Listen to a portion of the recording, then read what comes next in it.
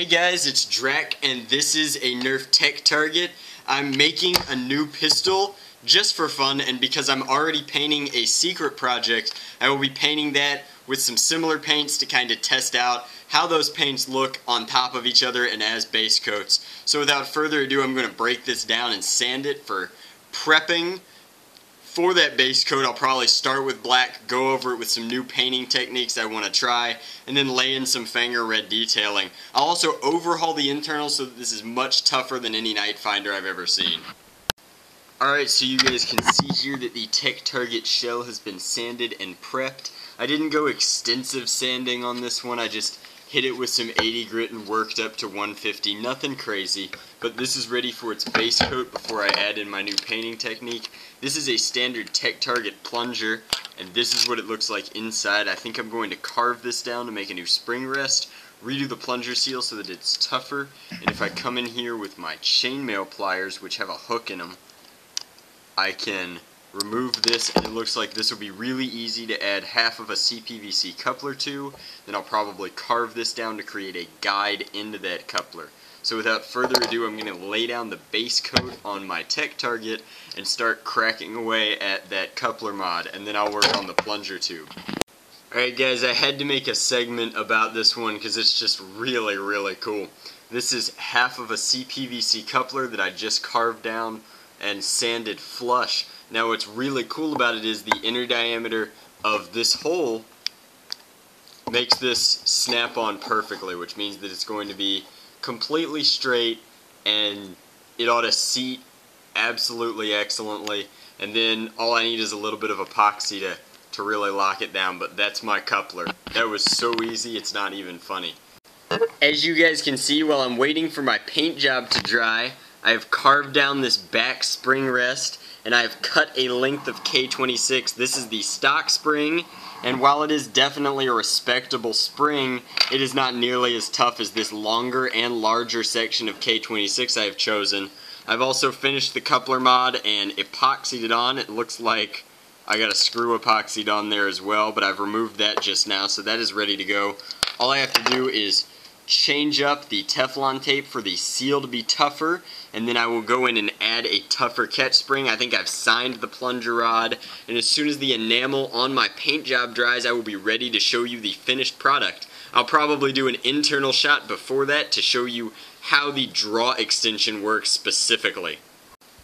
Alright guys, so to do a draw extension in a tech target, the easiest thing to do, and you can see how I've laid it in here, is to lay down a thin layer of epoxy putty where the ridges are. Now the ridges will hold the epoxy putty in place, and then you just kind of stuff your plunger tube in there exactly where you want it to be, and you can create new rests for it by lining it up. You can see that mine now lines up right about there and locks into these two grooves that have been carved for it, which obviously align with the ones on the plunger tube itself.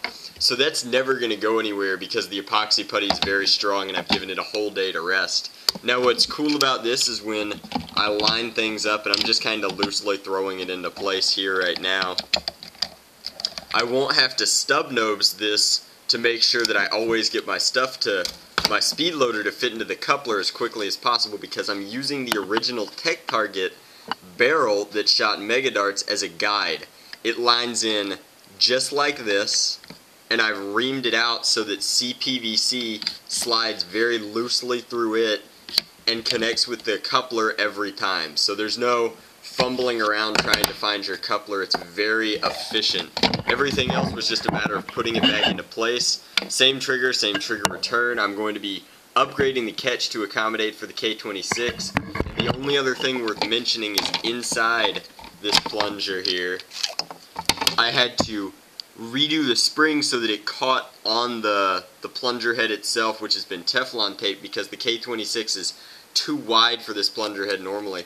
I did that by blow torching it until it was red and then bending it with pliers, because you have to use heat to lock this spring into a different sort of place. So now it's thinner at the head and can't go over the plunger head, and it works flawlessly.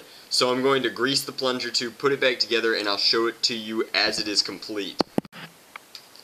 Hey guys, this is the finished tech target. It was really more so than being a legitimate mod designed for a purpose, a reason to test a few different painting techniques, and painting schemes for the Lilith, which is yet to come out and still very much so a secret. I made a single barrel for it and I've used it at 2 wars now, and it's actually performed very nicely. It hits about 80 feet, which is incredible for a pistol, and I like some of the painting techniques and I don't like others. I just put a Raven streamline in it. It'll shoot that with a very high velocity because it's lighter than a Stefan, but that gets incredible ranges. I will put one of my Southeast style slugs in the barrel, fire that as well.